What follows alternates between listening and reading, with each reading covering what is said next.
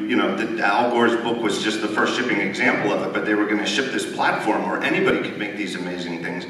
And then instead, Facebook bought them, and you know, they made something for Facebook, and it's all gone.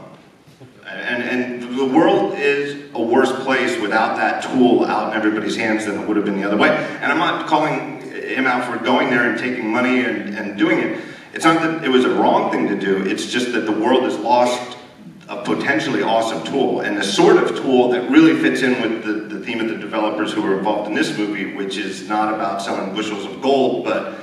the sort of creating the bicycles for the mind that Steve Jobs talked about way back when, which is make these things that make everybody out there, when you use them, you feel more powerful mentally because you've got this software that